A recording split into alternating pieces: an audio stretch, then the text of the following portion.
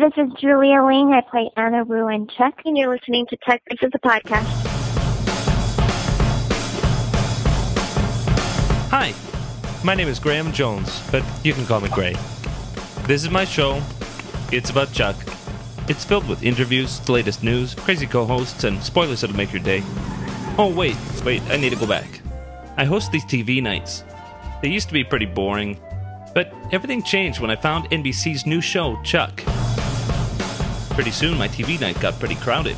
Guys I didn't even know were showing up the door. Big, important guys. Really scary, nasty, get killed for hosting them guys. Next thing I know, these super episodes are downloaded into my brain, which means every moment of my life, I'm thinking about Chuck. ChuckTV.net sent their top people to protect me. That's Mel and Liz. They're pretty zany. They co-host with me now as a cover. So now I must welcome you to Chuck versus the Podcast, the #1 TV podcast for NBC's Chuck. This is Gray. This is Mel. And this is Liz. And we want to welcome you to Chuck versus the Podcast, episode 31, for Friday, November 13th, 2009. Today's podcast is a special interactive Q&A episode featuring answers to fan questions from us and Julia Ling. And before we get to the questions, we have some news to cover. We have some big news this time. NBC has ordered 6 additional episodes of Chuck for season 3, which brings the total count up to 19 for season 3. And we've had a lot of questions about what that means for the storyline itself. And, you know, we talked with Phil Klemmer in our last podcast, and we posited the question, you know, what if you get additional episodes? And at that point, he said that, additional episodes, they just may be treated as a mini season after the current 13 episode arc. So it depended a lot on the timing of when the order was made and all kinds of things. So, we'll have to wait and see how it happens, but we do know that they've already got 9 episodes in the can and start production on the 10th this week. So it'll be, we're not sure what kind of an impact the additional episodes will have other than making us happy to have them. And also having those extra episodes, speculation is that this means we'll see Chuck on the air in January with a break for the Olympics, but NBC is not confirming anything other than the March start date at this point. So we'll just have to wait and see what they decide to do there. But hooray, 6 additional episodes. That's awesome. Hopefully they do come back in January. If not, though, more exciting news would be that the DVDs for season 2 will be available January 5th. So that's pretty exciting. Everybody's been waiting for that too.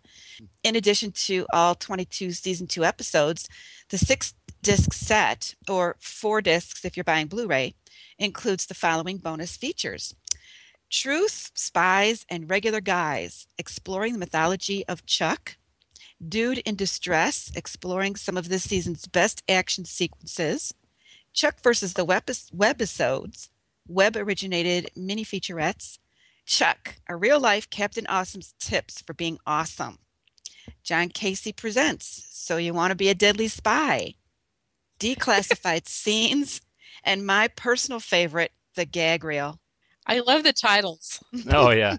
Of course, the UK has this already, and we've seen a few of the portions leaked. It looks like a really, really good DVD. And it should be noted, obviously, that the first season DVD was only 13 episodes, and this is 22. Mm-hmm. So there's a lot more content on the season 2 DVD or Blu-ray. And it sounds like the extras are going to be phenomenal. I'm really looking forward to John Casey's guide to how to become a deadly spy. Yeah. I think I'll take notes. Yeah. And really, really exciting. I don't know if you caught the premiere of V, but it looks like a great show.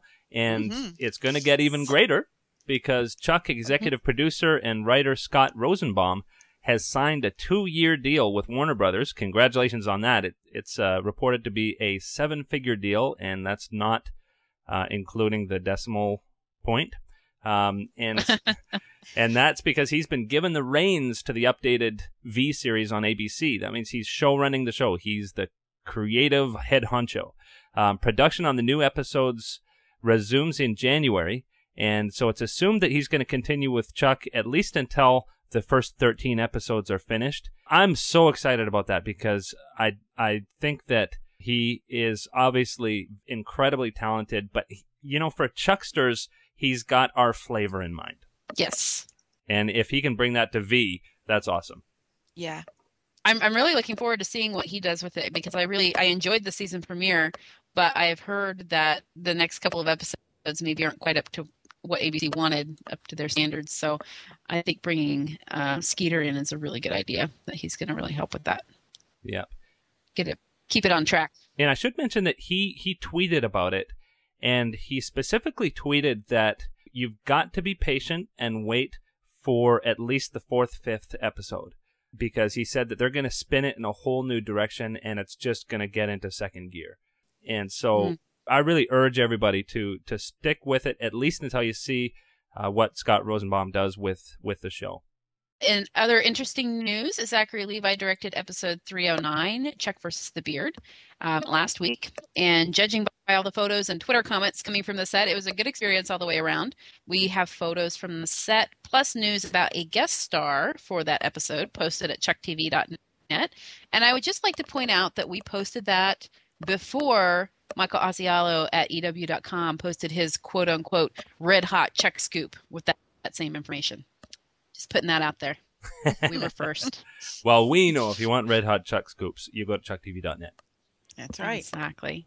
And breaking news is that thanks to your nominations, Chuck versus the Podcast has been nominated for a podcast award.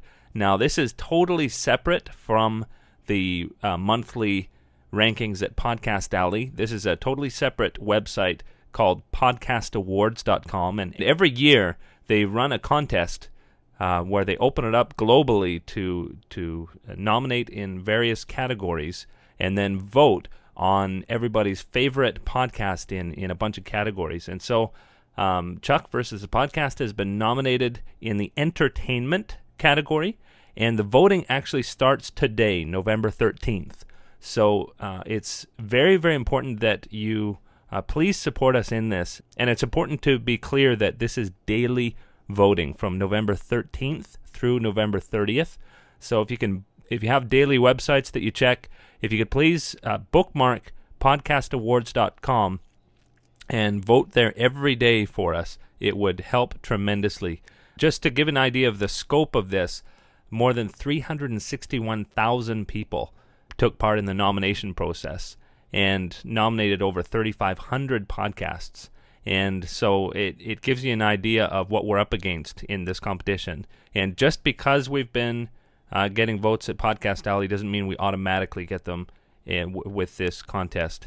And you know the way this works, the fanatic people who vote every day really will skew certain podcasts. And so we got to make sure that we fight well up against this competition. So please, if you could vote for us every day from November 13th through November 30th, that would be great. And now it's time to call the multi-talented, butt-kicking, possibly secret agent, Julia Ling.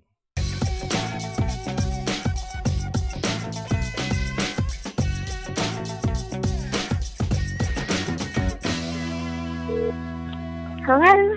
Hey, Julia, how you doing? It's Gray here with Mel and Liz. Hi, great. How are you? Doing great. And Mel and Liz. Hi, everyone. Julia. Long time. I'm so excited. Yeah, so are we. Me too. So where are you now?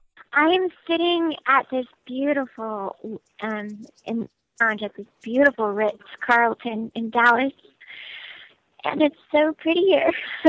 Yeah. What's the weather like down there? Beautiful. How are you guys? Doing great. Very fine, very fine. It's really nice here too. You mentioned that it's beautiful where you are, and for a change here in the Midwest, it's the same way. Yep. Yeah, you guys have developed your stuff so much. I mean, I've been keeping up with your website and everything. Mm-hmm. We're really excited about the additional episode order and the possibility of the show coming back a little earlier. Yeah. Yeah, and we're really loving these interactive podcasts. It's really neat. It's a little harder on our end to keep track of everything, but we have questions that pop in on Twitter, and we have other ones that come up in the email, and people feel a little more interactive, which is really, really cool. how awesome is Twitter, right? It's very and cool. Facebook and and all that stuff that, you could just get so much more interaction. I love it. Yeah.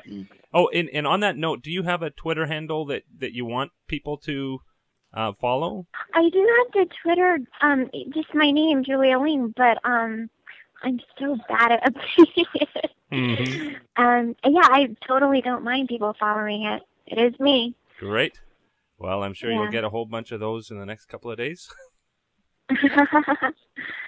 Cool. So the one question that did come in, and I know we had mentioned that we had sort of an embargo on season 3 questions, but is there anything that you can say about season 3?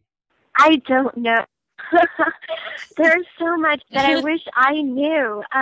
Even when I was pretty, much more on the show, I still didn't know. It was always like a script by script basis. So I had just heard that they said that Anne Wu will be back, but I haven't heard back, and I just don't know when or how, and I don't know what's going on. Yeah. But I stay in touch with my friends on the show, and everyone there seems to be having a great time.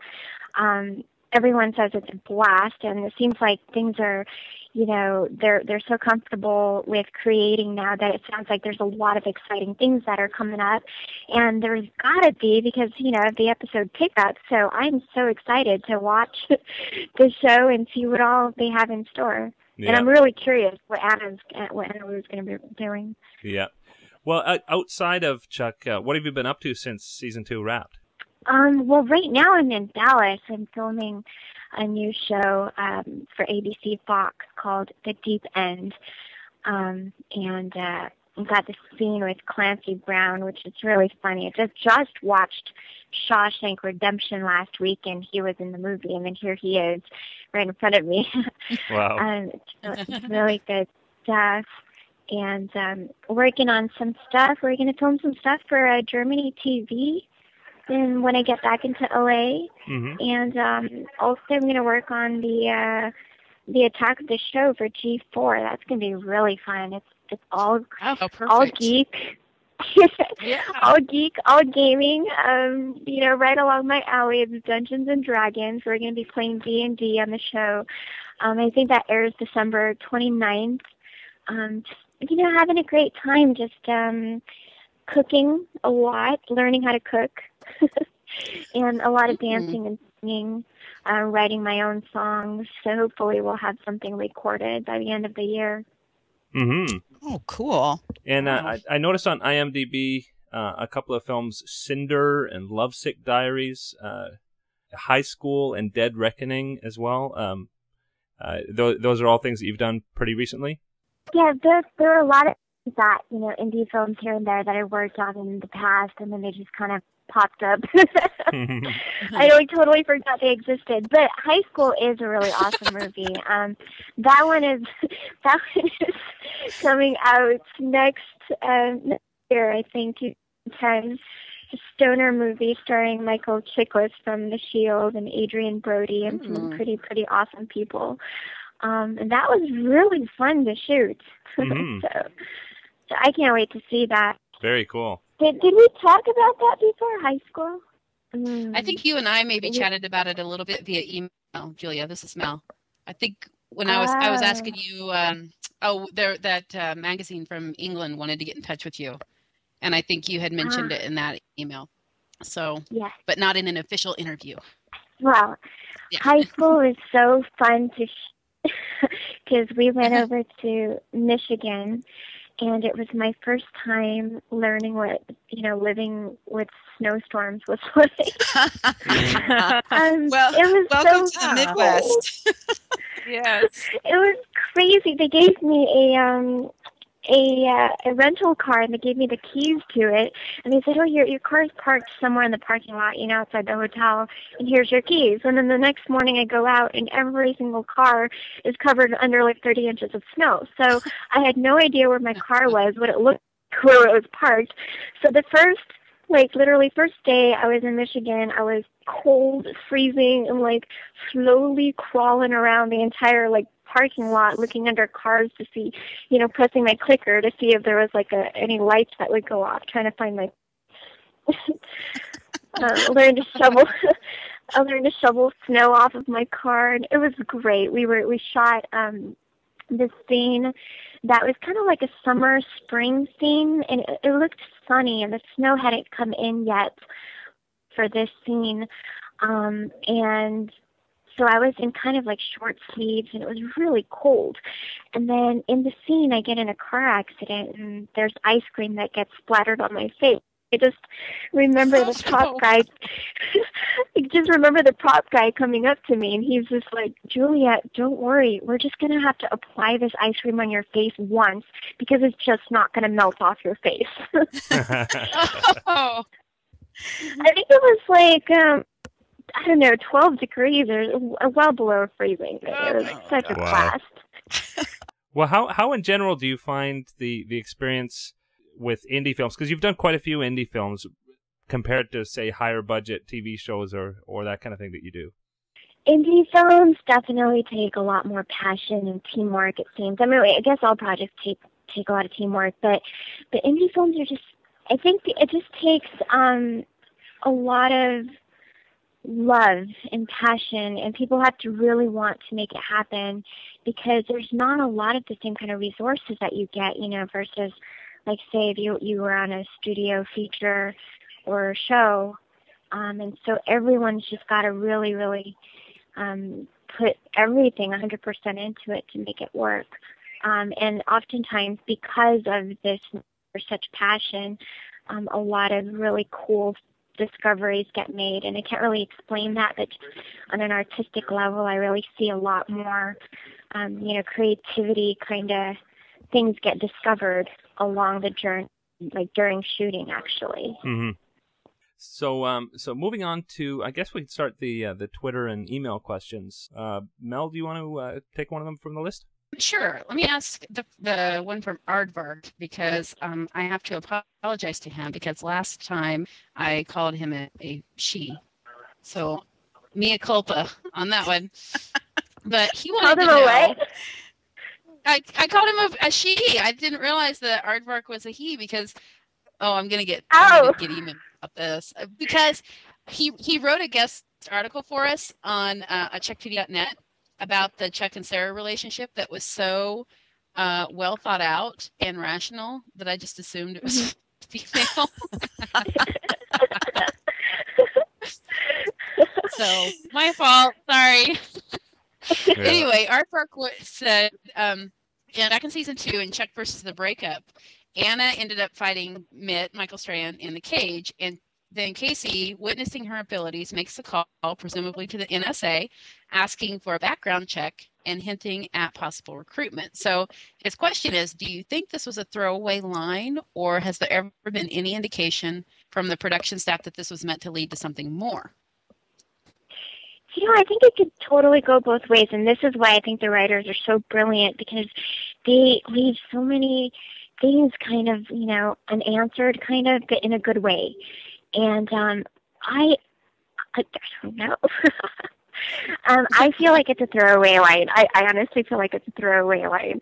But just the idea that, there's a little dream going on there. I mean, it was really funny. It was really funny that Casey actually said that, and I think it was part of the comedic timing, between him and Chuck that just made that so funny. But that would be so awesome if Anna's like off in Hawaii, just like training, Who knows? Yeah, but it leaves so much to explore, and I love it. That's one of the favorite theories among Chuck fans, is that Anna is off in, her doing her fledgling NSA training under Casey and Sarah, but she has to keep it a secret from Morgan.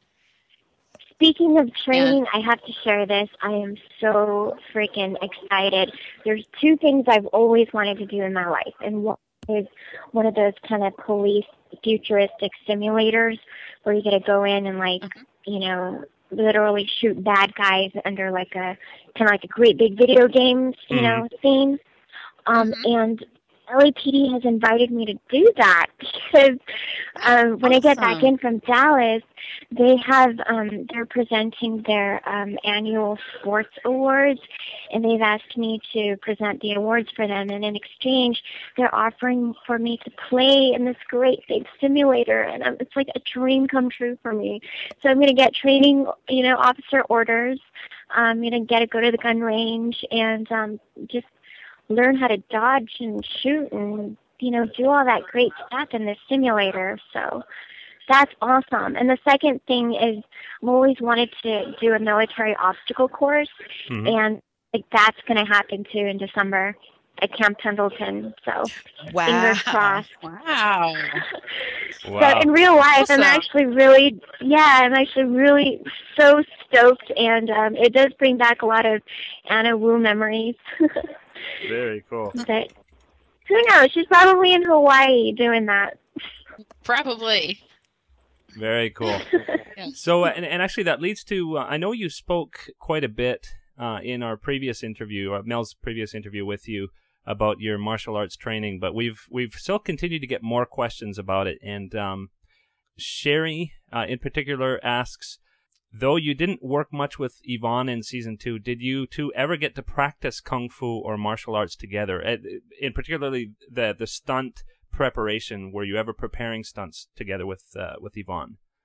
Not Yvonne, not together, but we were together when we both practiced for our own stunts, and so we kind of watched each other do it and had a great mutual respect and admiration for each other. I love Yvonne. I mean, we were both dancers. We both have dance backgrounds, and so we picked things. And she's just amazing. I mean, she's so flexible and talented, and so it's fun watching her in action. I love it. Cool. And Philippa asks, she's done 2 years of Taekwondo and she loves Tai Chi. She mentions it's like a deadly ballet, and she's wondering if you could speak in particular about the disciplines that you've studied, the various ones. Yeah, I've studied some Kung Fu, the animal styles, and most of that's the Shaolin stuff, which is pretty intense. You have to, train extreme strength and extreme flexibility. And then I switched over to Wushu, which is a lot more flashy, and I did the staff and the straight sword. Wanted to learn some trisectionals and nunchuck type things. And then we never got into that because then we started working on the fan, which is like this old...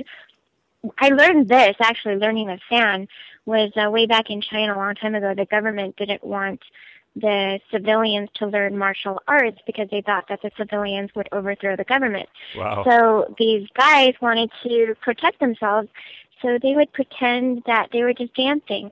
But then every move is actually a deadly move. You can really take someone down. And the fans that they used looked really, elegant and beautiful, but it was actually made out of steel.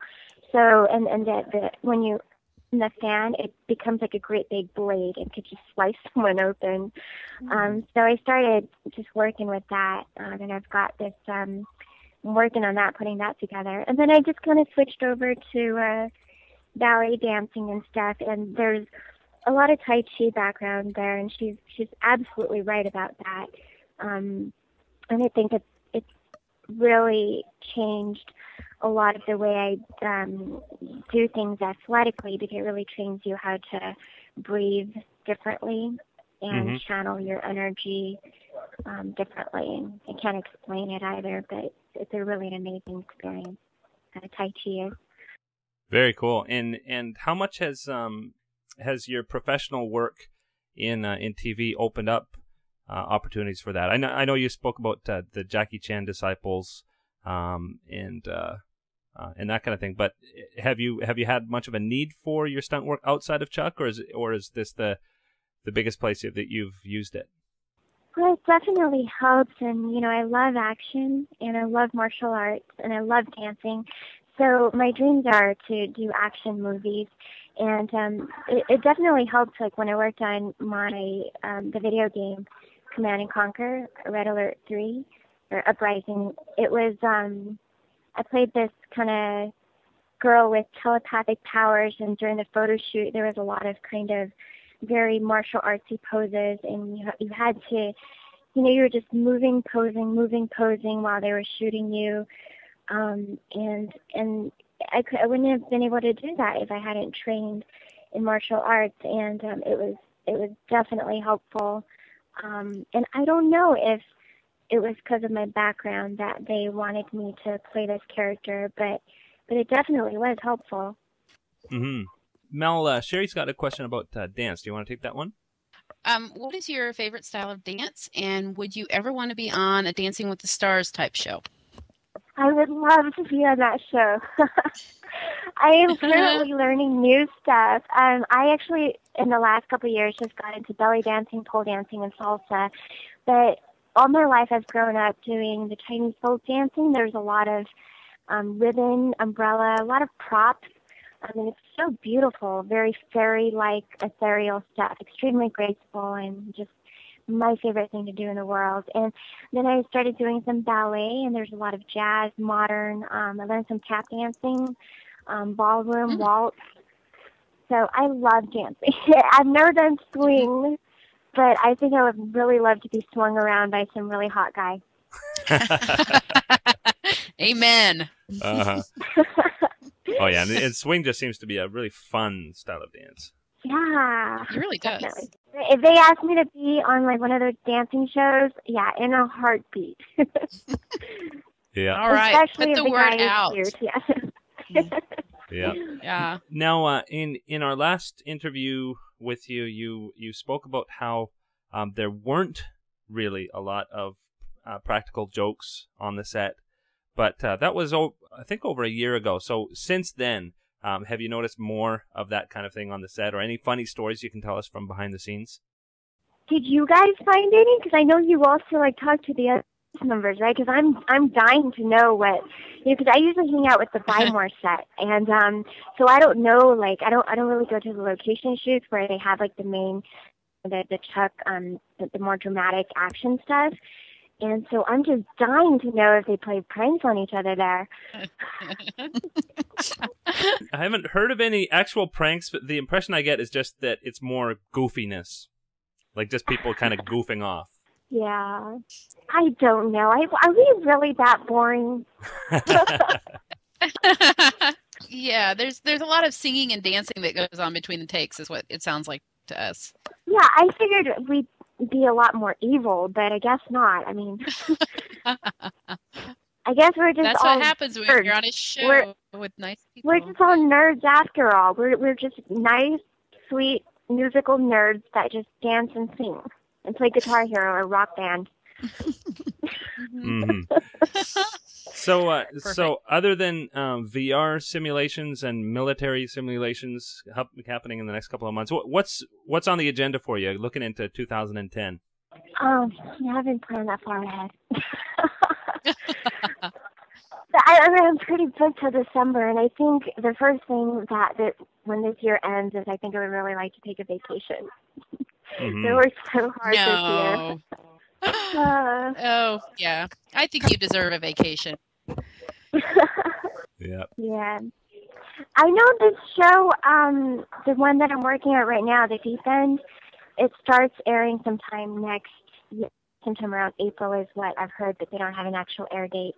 I'm really excited because it seems like such a wonderful show. Mm-hmm. And my role is really intense. It's total opposite of Buy More. I play a pregnant, extremely pregnant girl from China, terrible accent.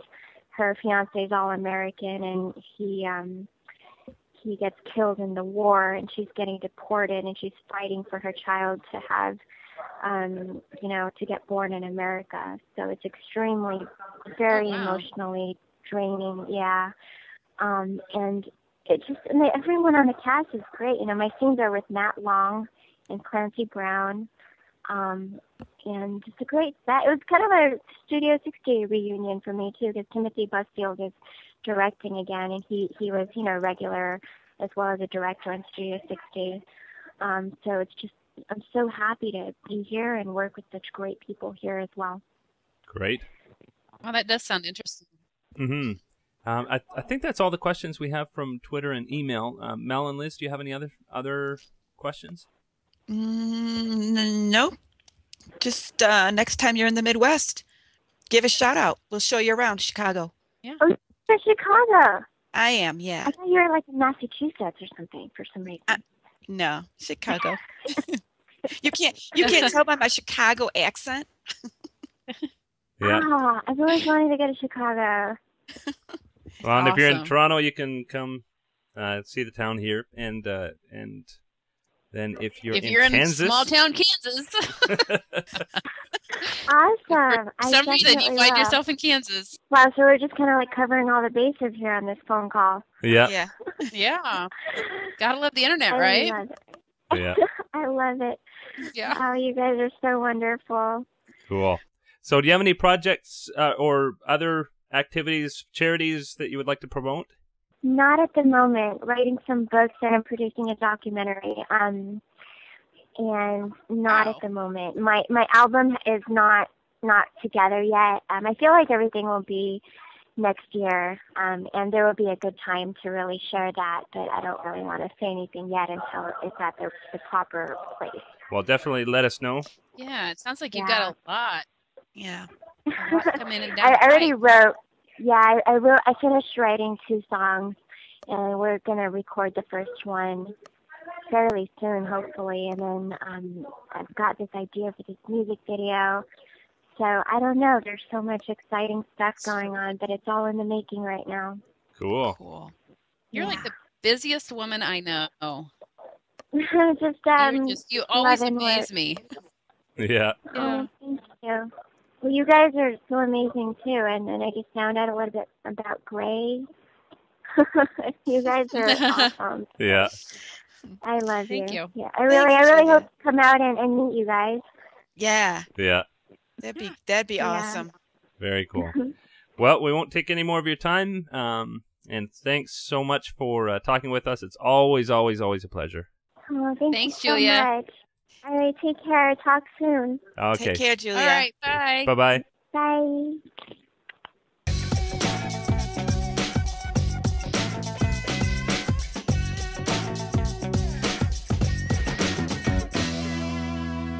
I love asking her what she's doing because she has like 15 different things, and it wouldn't surprise me if she's like next time we ask her, she's like, well, I'm designing a clothing line and opening a restaurant and climbing Mount Everest. I mean, she's just it's just now if she were to go on Dancing with the Stars, I would watch. She'd nail it. Yeah. Oh yeah. Well, yeah, depends on if it's on opposite Chuck. Well, that's true. That's true. Yeah. But yeah, she'd probably win that. So we want to thank everybody for submitting your questions by Twitter and email.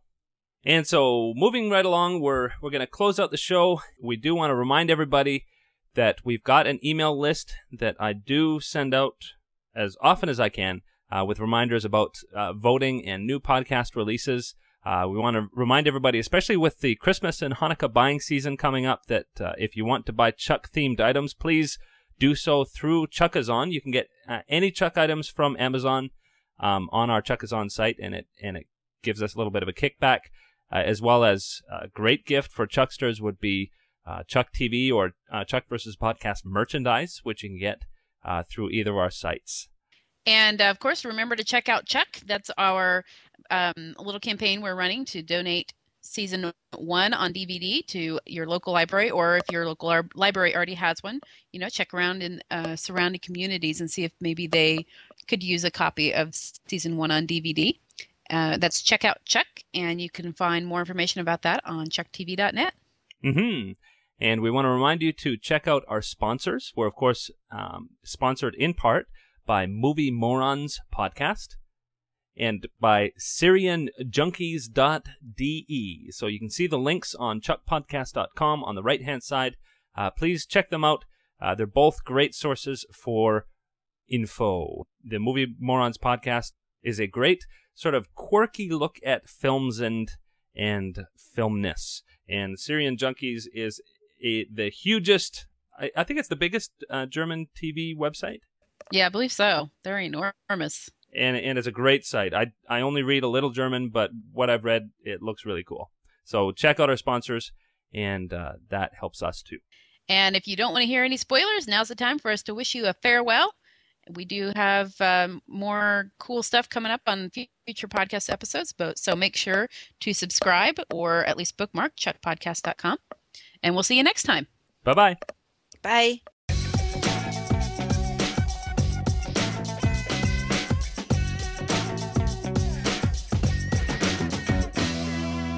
And we're back. Liz, you've got some spoilers for us. Yes, in the form of casting calls for episode 310, Chuck versus the Tic Tac. Yeah, interesting, huh? I wonder, little microchip in a Tic Tac? I don't know. It'll be minty fresh. It'll be minty fresh, not medicine-y. First up is a call for Colonel James Keller. This would be a 55-year-old, but needs to be able to play younger in flashbacks. So this is a military man for life, yet relatable and casual despite his rank. And this is a guest starring role. All I can't say that word. Ethnicities. Thank you.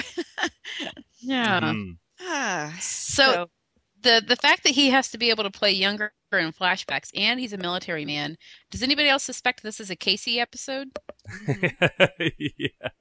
Yeah, could very well be. Yeah. Let's see. Next up would be Stanley Fitzroy, who's about mid-30s, shockingly short, but not a little person. Total geek. Guest star, possibly just a one-day guest star. Again, all ethnicities. Shockingly short. Shockingly short. But not a little person. Yeah. So some people have suggested Danny Strong, who was he was in Buffy. He was one of the terrible trio or whatever they finally decided their name was. So and that seems to be getting a lot of traction. Well, anyway, he's got to be a total geek. Mm-hmm. So that should be fun. Unfortunately, Gray is too tall. So way too tall. Let's see. There's a call for Kathleen McHugh, who is 40-year-old, attractive and sexy, strong, independent. Think Connie Britton as a prototype. This would also be a guest starring, maybe one-day guest starring role. Mm-hmm. That is a brilliant description. Think Connie Britton as a prototype. Of course, she plays Mrs. Coach on Friday Night Lights. Mm-hmm. She is awesome. So I love it that they're using her as their reference point for that character. Mm-hmm. Yeah. Attractive and sexy 40. Well, I'm drawing a blank. Alex Coburn, 25-year-old young Marine, 6'2" or 6'4" right around there. Of course, who comes to mind when you read this? Athletic build, brown hair, blue eyes. This would be a co-star. Yeah, who comes to 25, 6'2", 6'4"? Matt Bomer. Well, he's not quite that tall, And he's not that tall. and he's kind of busy. Yeah, he is kind of busy. Which I do want to say, White Collar is a great show. It's excellent. Isn't it excellent? Oh, Yeah. I'm really enjoying it. Yeah, it's a fantastic show. Anyway, I don't know. Well, I look forward to seeing all these guest stars. It's always so much fun to see who they end up casting for these various roles. Yeah, the reality of it versus what we're thinking in our head when we're reading the casting call. It's always interesting. But yep. So I guess that's it for this episode. all right. We want to thank everybody for your questions, and please keep them coming. We want to get lots more listener emails in the next few weeks. Absolutely. That's right. And we've got some more cool stuff coming up on the podcast. So be sure to subscribe or bookmark. And don't forget to vote for us at podcastalley.com and leave comments on the site and at iTunes.